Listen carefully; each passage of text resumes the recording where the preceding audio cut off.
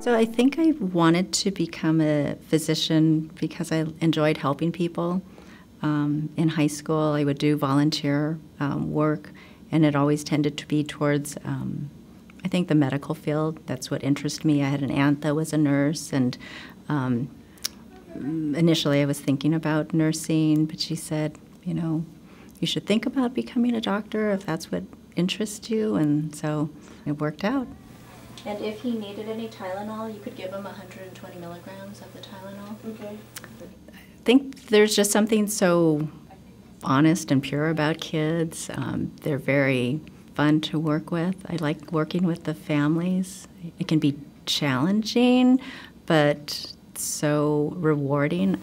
So has she been kind of itchy? She has. She's been a little bit attacked by bugs lately. Oh. You know, when parents come in with some issue that they're trying to work on and doing it together and coming to, you know, a happy conclusion, it's really fulfilling. So with the measles, mumps, rubella, chickenpox, so the difference with those ones are that they're live virus vaccines? What I'd like my patients to know about me is that I can be rather quiet, but I think that the other side of that is I'm a good listener, and I think sensitive to other people.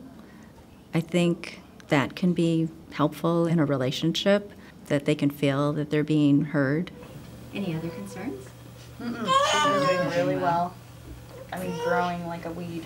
What I enjoy most about my profession is the personal contact with people. And I think, you know, usually when patients and their family come in to a medical facility, they can be rather vulnerable. And so having that trust that they're coming to see you and being able to help them out, I find that very rewarding.